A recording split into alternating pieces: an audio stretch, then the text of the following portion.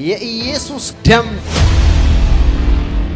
ዕብራውያን ምዕራፍ 11 ቁጥር 28 ላይ አጥፊው የበኩር ልጆችን እንዳይነካ ፋሲካንና ደም መርጨትን በእምነት አደረገ።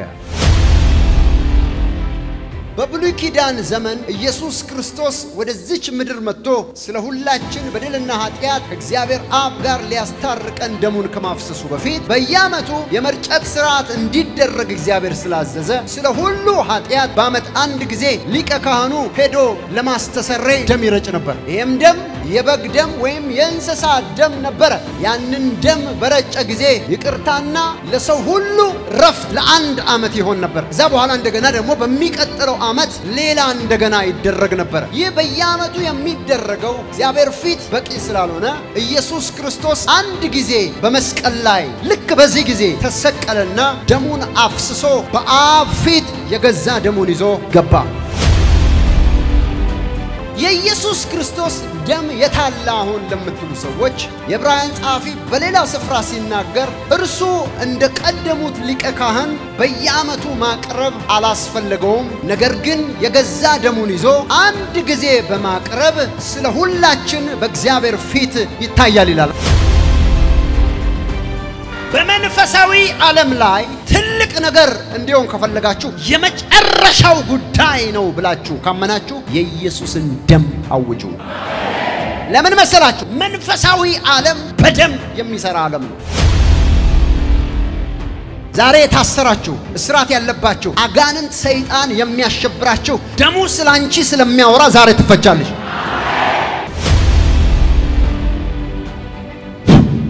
የኢየሱስ ደም ነው።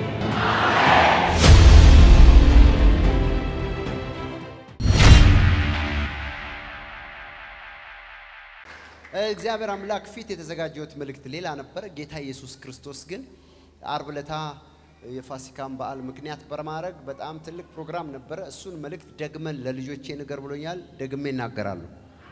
የነበራችሁ እዚህ ያላችሁ ያልነበራችሁ ግን እንኳን ደስ አላችሁ። መልእክቱ ሊደገም ነው።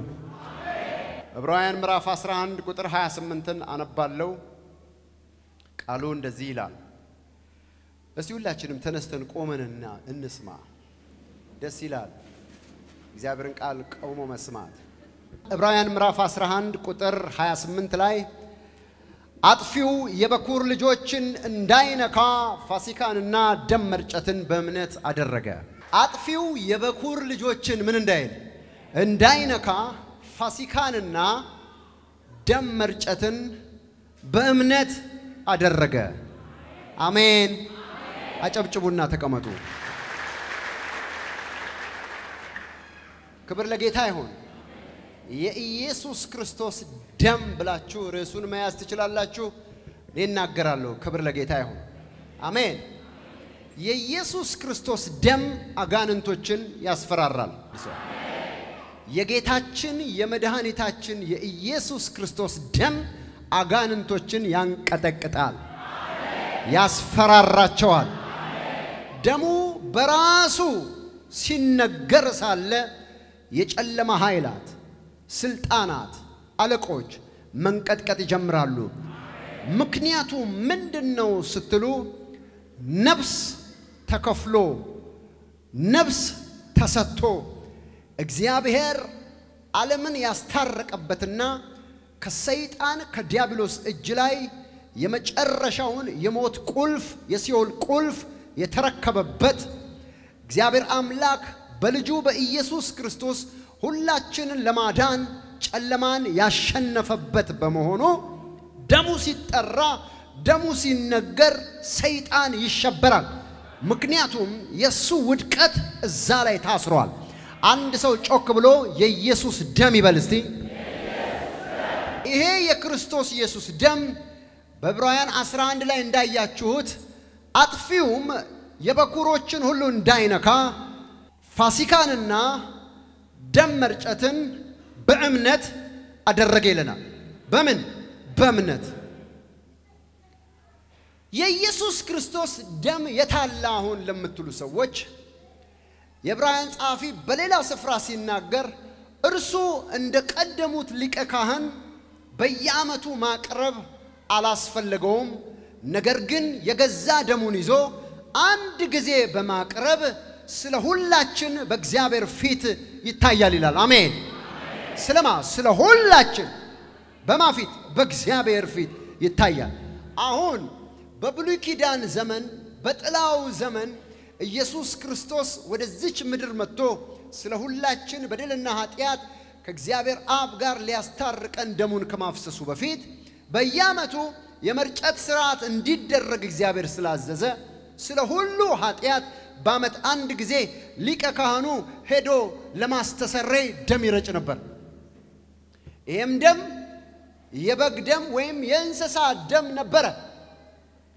ያንን ደም በረጨ ጊዜ ይቅርታና ለሰው ሁሉ ረፍት ለአንድ ዓመት ይሆን ነበር ከዛ በኋላ እንደገና ደግሞ በሚቀጥለው ዓመት ሌላ እንደገና ይደረግ ነበር ይህ በየዓመቱ የሚደረገው እግዚአብሔር ፊት ፍጹም ስላልሆነ በቂ ስላልሆነ ወይም ለአዲስ ኪዳን ጥላ ስለሆነ ኢየሱስ ክርስቶስ አንድ ጊዜ በመስቀል ላይ ልክ በዚህ ጊዜ ተሰቀለና ደሙን አፍስሶ በአብ ፊት የገዛ ደሙን ይዞ ገባ አንድ ሰው አሜን አላለም እስኪ አሜን በሉ ባካችሁ ኢየሱስ ክርስቶስ የተባረከ ይሁን ኢየሱስ ክርስቶስ ከብዙ ቦታዎች ላይ ደም አፍስሶ ነበር በደንብ ነው ያፈሰሰው ኢየሱስ ደም ፈሶ እንደሆነ ምታምኑ ደም ፈሷል እግሮቹ ሲቸነከሩ ደም ፈሷል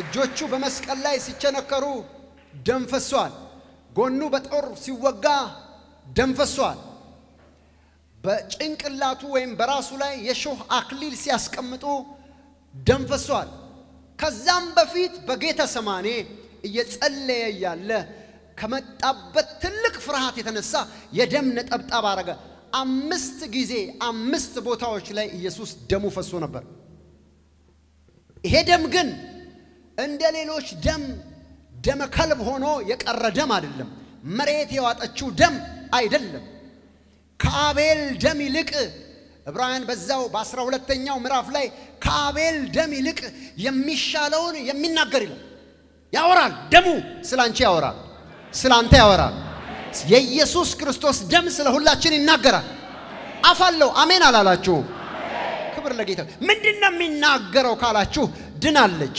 ተሰርዮላታል ተፈጽሟል ጨለማ አይነካትም አጥፊ አይነካትም አሁንም ያወራ ነው አንድ ሰው ብድግ ብሎ አሜን ይበል ሃሌሉያ ኢየሱስ ይባረክ አሁንም ድረስ ደሙ ይናገራል ደሙ ስለሚናገር ነው ስለ ደሙ በሚነገርበት ጊዜ ጨለማ የሚደነግጠው ዛሬ ታሰራችሁ እስራት ያለባችሁ አጋንንት ሰይጣን የሚያሸብራችሁ ደሙ ስላንቺ ስለሚያወራ ዛሬ ትፈቻለሽ በሽታ ያለባችሁ ኦር ደግሞ በየትኛውም ፍጥረታዊም ይሁን መንፈሳዊ ነገር ተጽዕኖ ውስጥ የወደቃችሁ የምስራች አለኝ ዛሬ ደሙን እናገራለሁ ደሙ አሁንም በአብ ፊት ስላንቺ ይናገራል በስራት መቆየት አያስፈልግሽም በስራት መቆየት አያስፈልግህም በህመም መቆየት አያስፈልግሽም በሞት ጥላ ተጽዕኖስ መሆን አያስፈልጋችሁ ለምን ቢባል ደሙ እየተናገረ አለ አንድ ሰው ጮሆ አሜን አላለኝም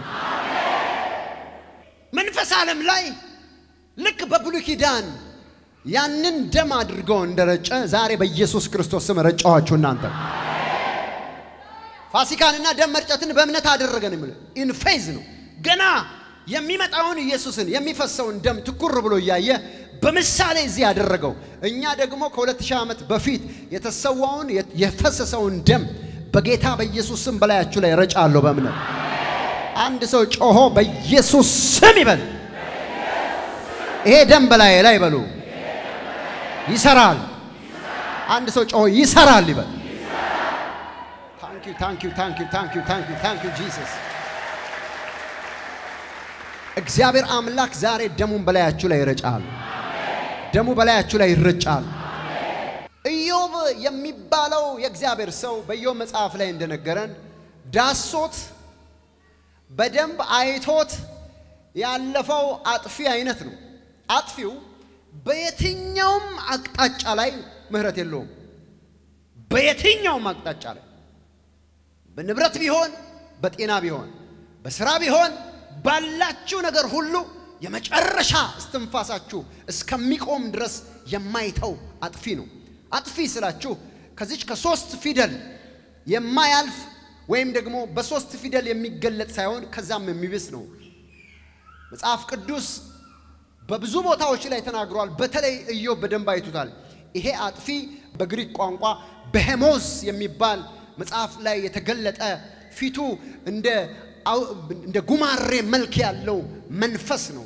የብሱን የሚገዛ ወይም ደረቁን ምርት ደረቁን ክፍል ያሉትንም ያላቸውንም የሚይዝ የሚቆጣጠር እዛ ያለውን ጥፋት የሚወስድ ኃላፊነት የሚወስድ ያንን ጥፋት የሚያደርግ መንፈስ ነው። ይሄ መንፈስ ከዚህ በፊት እንደነገርኳችሁ ሌዋታን የውሃውን ክፍል የሚይዝ ነው። ሌዋታን በባህር ውስጥ የሚኖር ፈጣን እባብ የሚለው መኖሪያውን በባህር ውስጥ ያደረገ ሌዋታን የሚባል መንፈስ ነው። ያኛው ውሃውን ክፍል ይሰራበታል፣ ይሄኛው ደረቁን ወይም ሰው የሚኖርበትን ደረቁን አፈር ይሰራበታል። ይሄ አጥፊ ኢዮብን ፊት ለፊት ተገናኝቶት ያውቃል። ከዛ በፊት ከእግዚአብሔር ጋር ተከራክሮ እንዴት እንደወጣ የእግዚአብሔር ቃል ይናገራል። ወደ እሱ አልመለስም። ስሙ በሄሞዝ ነው፣ የጥፋት መንፈስ ነው። ሲመጣ ንብረት የሚባል ነገር በአንድ ቅጽበት የሚያነድ መንፈስ ነው። ሲወጣ ጤና መጥቶ ጤናህን መጥቶ ሰውነት ትል በትል የሚያደርግ ነው። ኢዮብ በደንብ አውቆታል። ሲመጣ ልጅ ቤተሰብ እንዳይኖር እሳት ከሰማይ ያወረደ የሚደበላልቅ ነው። ከተፈቀደለት በእግዚአብሔር ፍቃድ ነው እንጂ ከተፈቀደለት ብዙ ጥፋቶችን ሊያደርግ የሚችል ጨለማ ወይም የጨለማ መንፈስ ነው። እግዚአብሔር እንዴት አድርጎ እንደፈቀደለት አይታችኋል። ከዛ በቅጽበት ልጆቹን አጠፋ፣ በቅጽበት ያለውን ሀብት አጠፋ፣ በቅጽበት ቤተሰቦቹን አጠፋ። እያንዳንዱን ነገር ካጠፋ በኋላ በመጨረሻ ወደ ኢዮብ ጤና ሄደ፣ ስጋውንም መታው ነው የሚለው። ከሰውነቱ ትል ይወጣ ነበር ይላል። ኢዮብም ለማከክ እንኳን ስለማይረካ ከምላሱና ከድዱ በቀር ቁስል የሌለበት ቦታ ስለሌለ ገል አነሳ ይላል። ይሄ ምጣድ የሚጋገርበት ገል ማለት ነው። በሱ ነበር የሚያከው። ይሄንን ያደረገው አጥፊው ነው። የእግዚአብሔር ቃል ሲናገር አጥፊውም በኩሮቹን ሁሉ እንዳይነካ ማጋዲያ ቦሾ ፕሮዲያ ፋሲካንና ደም መርጨትን በእምነት አደረገ ይላል። ዛሬ በላያችሁ ላይ የመጣውን ህመም በላያችሁ ላይ የተቀመጠውን እስራት የሚበጣጥስ የእግዚአብሔር ልጅ የጌታን ደም እናገራለሁ። ሁላችሁም ትፈታላችሁ። አሜን። ደሙ ተጠርቶ አለመፈወስ አይቻልም። ደሙ ተጠርቶ በስራት መቆየት አይቻልም። ደሙ ተጠርቶ የኢየሱስ ደም በላይሽ ላይ ተጠርቶ ዝም ብሎ በጭንቀት ዝም ብሎ በሐዘን መቀጠል አይቻልም። የኢየሱስ ደም ዛሬ ያስቃቸዋል። አሜን አላላችሁ? የጌታ ደም ዛሬ ነፃ ያወጣችኋል። አዋጅ አዋጅ አዋጅ አዋጅ አዋጅ! የጌታ ደም የሚፈታው ሰው፣ የጌታ ደም ነፃ የሚያወጣው ሰው፣ የጌታ ደም የሚያሳርፈው ሰው፣ የጌታ ደም እንባውን የሚጠርግለት ሰው አለ። አዋጅ አዋጅ አዋጅ አዋጅ! ይሄ ከምናገረው በላይ ፕራክቲካሊ የጨለማው ዓለም ውስጥ የሚታወቅ ትልቅ እውነት ነው። እዚህ ውስጥ ያላችሁ አንዳንዶቻችሁ ምናልባት እኔ በመናገርበት መጠን ላትረዱ ትችላላችሁ። ጨለማ ዓለም ግን የኢየሱስን ደም ጠንቅቀው ያውቁታል። የጌታን ደም በደንብ ያውቁታል። ይሄ ደም እንዴት አድርጎ እንዳወረዳቸው፣ ይሄ ደም እንዴት አድርጎ እንደቀበራቸው፣ ይሄ ደም እንዴት አድርጎ ፍርድ እንዳዘጋጀላቸው፣ ይሄ ደም እንዴት አድርጎ ስራት እንደሚበጥስ በደንብ ያውቃሉ። ዛሬ በኢየሱስ ስም እጃችሁ ላይ ያለ ሰንሰለት ይቆረጣል። እላያችሁ ትከሻችሁ ላይ ያለ ቀንበር ይሰበራል። ውስጣችሁ ያለ ደዌ በኢየሱስ ስም ይፈወሳል። ለምን ብትሉ ከጌታዬ ከኢየሱስ ደም የተነሳ። አንድ ሰው ጮሆ ደሙ መዳኛዬ ነው ይበል። ድገሙ እንደገና፣ ድገሙ እንደገና፣ ድገሙ። አሜን። በኢየሱስ ስም ዛሬ ይሄ ደም ይፈታችኋል። ኢየሱስ ይባረክ። አስገራሚ ጌታ፣ አስገራሚ ኢየሱስ። አሜን። የኢየሱስ ደም ስትሉ አጋንንቶች ከመሬት ጋር ይጣበቃሉ። መንፈሳዊ አይኖቻችሁ ተከፍተው ብታዩ አጋንንት መንደር ላይ ሽብር ነው አሁን ለምን የኢየሱስ ደም ተጠርቶ መቋቋም አይችሉም እግዚአብሔር አብ አክብሮታልና ይሄ ደም ስለ ሁላችን ይናገር ዘንድ በተጠራበት ቦታ ሁሉ የጨለማን ግንብ ያፈራርሳል ተራራዎችን ያንቀጠቅጣል የሚያምን ሰው የኢየሱስ ደም ይበልባካችሁ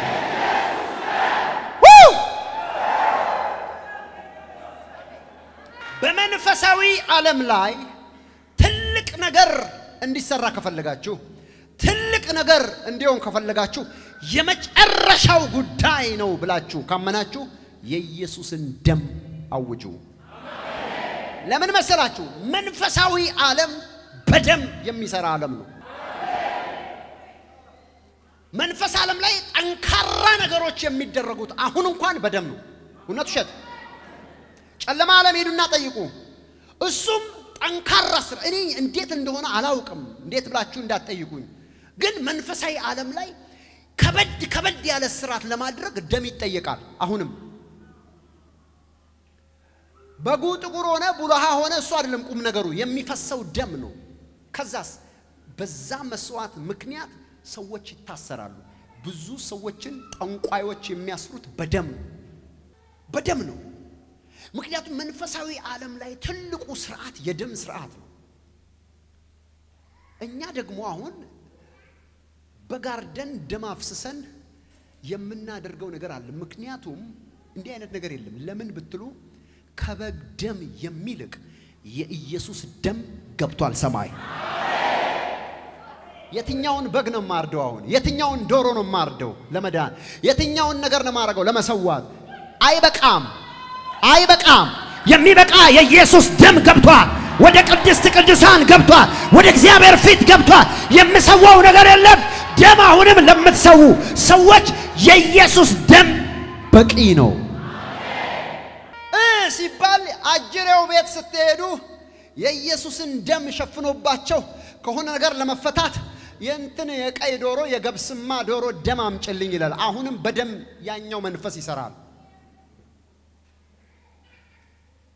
አንዳንድ ሰው ቤቶች አይታችሁ እንደሆነ እኔ ብዙ ጊዜ በገስታውስም በፊት ለፊትም ብዙ ሰዎች ተናግረዋል ድንገት ለሊት ስነሳ ቤቴ ሁሉ በደም ተቀብቶ አገኘው ከዛን ቀን ጀምሮ ቤት ውስጥ በሽታ ነው ቤት ውስጥ ህመም ነው ንግዳችን ከሰረ ምን ይላሉ ለምን አደገኛ ነገር መትከል ሲፈልጉ እዛኛው የኛ ጠላቶች የኛ ጠላት እዛ ጨለማው ቤት እዛ ጠንቋይ እዛ ደጋሚ ቤት አሁንም እየሰሩበት እኛ ጋር ግን የሚበልጥ አለ ታምናለህ አሜን ትላለህ እነሱ የእንስሳ ደም ነው የሚያውቁት እነሱ ምናልባት የቡልሃ ወይም የበሬ ወይም የዶሮ ደም ነው የኛ ጌታ የፈሰሰው ደም ግን ከዚህ ሁሉ እንስሳ የሚበልጥ ነው ስለዚህ የሰሩትን ስራ የሚያፈርስ መለኮታዊ ኃይል አለው እጆቻችሁን አንሱ ፕሮፌሳይ ትንቢት እናገራለሁ ቃል አወጣለሁ የሆነ ቦታ ደም ተሰውቶ የዶሮ የከብት የበግ የምናምን ደም አድርገው በያመቱ እየገበሩ የታሰራችሁ የሚበልጠውን ደም እናገራለሁ ተፈታላችሁ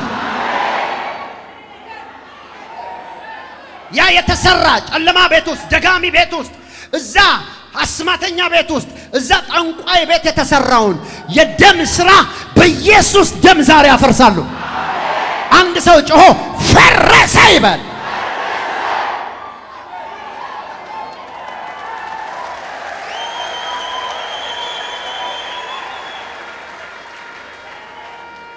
አንዳንዶቹ ልክ ስትተኛ ጠብቃ ይሉታል ከሚስት ላይ ደም ቀድተ ይዘና ይሉታል ለምንድነው መንፈሳዊ ዓለም ላይ ደም የሚፈልገው እግዚአብሔር ጠንካራ ነገር የሰራው በምንድነው በደም ነው በምንድነው ጠንካራ መዳን ያመጣው የዘላለም ህይወት እጅ ላይ ያረፈው በምንድነው ብትለይ በደም ነው እየሰማህ ነው ወይ እየሰማሽ ነው ወይ በምንድነው የዳንከው እስቲ ሚስጥሩን ዝም ብለ ወደ ኋላ ስታስበው በደም ነው የዳንከው መንፈስ ዓለም ላይ ደም ያስፈልጋል ያ ደም ደግሞ በእንስሳ አይሆንም እዛን ተንስር ሆነው የሚያፈሱ ያፈሱ ከዛ ወተናል የተፈሰሰው የገባው የጌታችን የመድኃኒታችን የኢየሱስ ክርስቶስ ደም ነው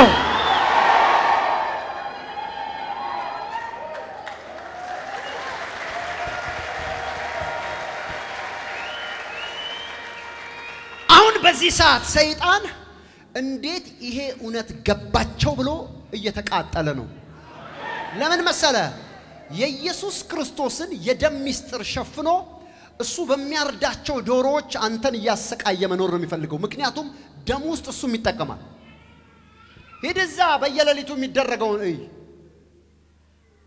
እያረዱ ይቀቡታል ግን የኢየሱስን ደም የሚያክል ደም የለም ባለፈው እዚ የጥንቆላ የመተት የፈጫሳ ምናምን እቃ ግዙ ተብሎ በጠንቋይ 1 2 ብሎ ደብተር እስክሪብቶ አስይዞ ጠንቋዩ ያዘዛቸውን ይዞ መተው አቃጠለን እዚ ስሙኝ ልነግራችሁ የፈለኩት ያንን ሁሉ እቃ አምጡ ካለ በኋላ ጠንቋዩ እንደዚህ አለ መታረቂያ እንዲሆነ ስሙኝ መታረቂያ እንዲሆነ ያንን ሁሉ አቅርብና በመጀመሪያ ግንባሩ ላይ ጥቁር ያለበት ቡልሃ በግ እረድ ደሙን እርጭና ደሙን እረድና ቤት ሁሉ ላይ እርጨው ያንን ስጋ ከቤተሰብ ውጪ ማንም እንዳይበላ ብሎ ከደም ጋር አገናኝቶ ላከው አሁንም ደም ካላገኘ ጥንቆላው ዓለም ላይ ጭንካራ ነገር መስራት አይችልም የሚገርመው ነገር የኛ የሚለየው አይኖቻችሁ ከተከፈተ የበግ ደም ምንም አይደለም የሚበልጥ ደም ግን ገብቷል ሰማይ ሃቻካ ዲያቦስ ስሙኝ እናንተ ቤት አንቺ ቤት ደም ታርዶ በር ላይ የታረደ ነገር የተቀባ ነገር ብታገኚ አትንፋ ማለት አለብሽ ለምን ብትይ የሚበልጥ ደም ሰማይ ገብቷል ይሄኛውን የደም ኪዳን የሚሽር የደም ኪዳን ሰማይ ገብቷል ስለየትኛው ደም ነው የምታወሪው ፈረሰ ዛሬ ደም ተቀባ ደም ተቀበረ አረ ተረጨ አረ በቤቴ በጠርዙ በኩል በግራ በኩል ከላይ እስከ ታች ተቀብቶ ከዛን ጊዜ እንዳትይ ሁለተኛ አሁን ይሄ ከገባሽ የኢየሱስ ደም ያለሽ ሃሌሉያ ከደም ሁሉ የሚበልጥ አሜን አረ አሜን አንድ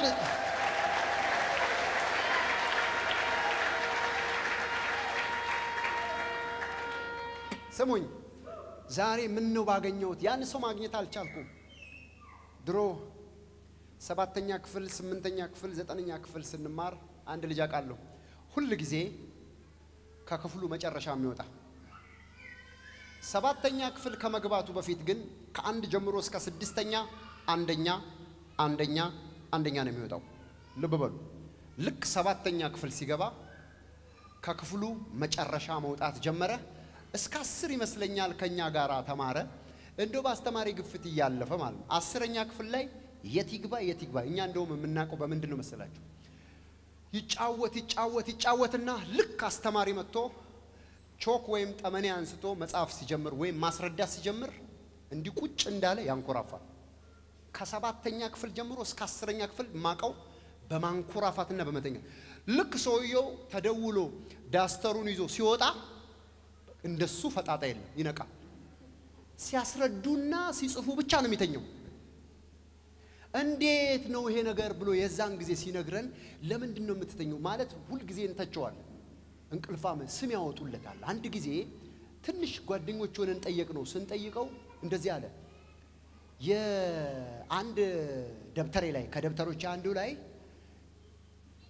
በደም የተጻፈ የማይገባኝ የግዕዝ ጽሑፍ የሆነ ምናምን አገኘዋል ደሙ የምንድነው ብዬ ስጠይቅ አባቴ የገበሎ ደም ነው በቃ አለቀልህ አለኛል በገበሎ ደም አስደግመውበታል ከዛ ትምርቱ አይሰራም ስሙኝ እዛ ጨለማ መንደር እንኳን ጠንካራ አስተሳሰር ሊያስር ሲፈልግ በደም ነው የሚጀምረው ዛሬ ግን እናገራለሁ አይ ፕሮፌሳይ ቃል አወጣለሁ እናንተ ሳታቁ አውቃችሁ ፎቶአችሁ ደም የተቀባ ስማችሁ ደም የተቀባ ቤታችሁ ደም የተቀባ ኑራችሁ ደም የተቀባ ንግዳችሁ ደም የተቀባ ቤተሰባችሁ ደም የተቀባ ደም ያለ በናዝሬቱ ጌታ በኢየሱስ ደሙን ዛሬ አፈርሳለሁ አንድ ሰው ጮሆ የፈረሰ ይሁን ይባል አንድ ሰው ጮሆ ፍረስ ይበል ባካችሁ ያው ከዛሬ ጀምሮ ዛሬ ይሄን መልእክት የሰማችሁ በአኖይንቲንግ ቲቪ ቻናል የምታዩ እንዲህ አይነት ጠበቅ ያለ ነገር ስታዩ ጨለማ በኃይል እንደተነሳባችሁ ወቁ ምክንያቱም በደም የሚያረጋቸው ማንኛውም ነገሮች ጠንካራ ነው የሚሆኑት ግን የሚሻል ደም አንተ ጋር አለ የእግዚአብሔር ቃል ዕብራውያን ምዕራፍ 12 ላይ ሲናገር የእግዚአብሔር ቃል እንደዚህ ይላል 12 ቁጥር 24 የአዲስ ኪዳን መካከለኛ ወደሚሆን ወደ ኢየሱስ ከአቤልም ደም ይልቅ የሚሻለውን ወደሚናገር ወደ ደም መርጨት ደርሳቸዋል ያዙ በኢየሱስ ደም ረጫለሁ በሉ እስቲ በኢየሱስም ደሙን ረጫለሁ በሉ ተናገሩ ደሙን ረጫለሁ በሉ በኢየሱስ ደም በሉ አጠገባችሁ ያለው የጠንቋይ ሥራ ማፍረስ ትፈልጋለህ በሉት የደጋሚ ሥራ ማፍረስ ትፈልጋለህ በሉት ደሙን ጥራ በሉ የኢየሱስን ደም ጥራ በሉ ኪዳናቸው ሁሉ ይፈርሳል እስራታቸው ይበጠሳል አሜን ቀንበራቸው ይሰበራል ለምን ብትሉ የኢየሱስ ደም አንድ ሰው የኢየሱስ ደም ይበል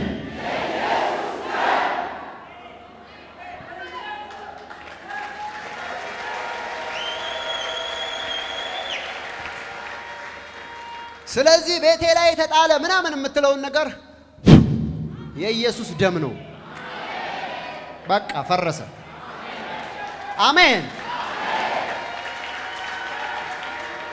እንዴት ብትለኝ እነሱ 21 ቀን ጁጁ ብለው በዚህ ቀፍተው በዚህ ሰፍተው በዚህ ምናምን አርገው የእንትን ደም የገበለው ደም የእንትን ደም የምናምን ደም ቀላቅለው አደረኩ ሲሉ አንተ ጠዋት ስትወጣ ስታየው በአንድ ደቂቃ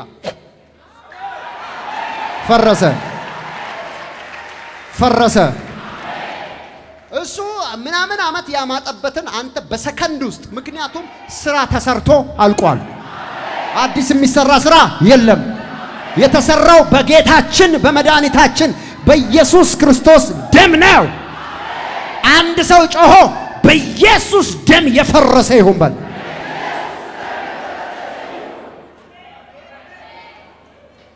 ሃሌሉያ ዛሬ በደሙ መፈታት ይሆንላችኋል በደሙ መፈታት ይሆንላችኋል በደሙ ነፃ መውጣት ይሆንላችኋል አሜን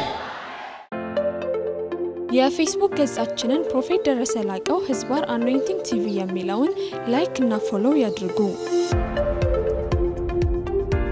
እንዲሁም የዩቲዩብ ቻናላችንን አኖይንቲንግ ቲቪ ቻናል የሚለውን ሰብስክራይብ ያድርጉ በየጊዜው የምንለቃቸውን የተለያዩ ቪዲዮዎች እንዲደርሱ የደውል ምልክቷን ይጫኑ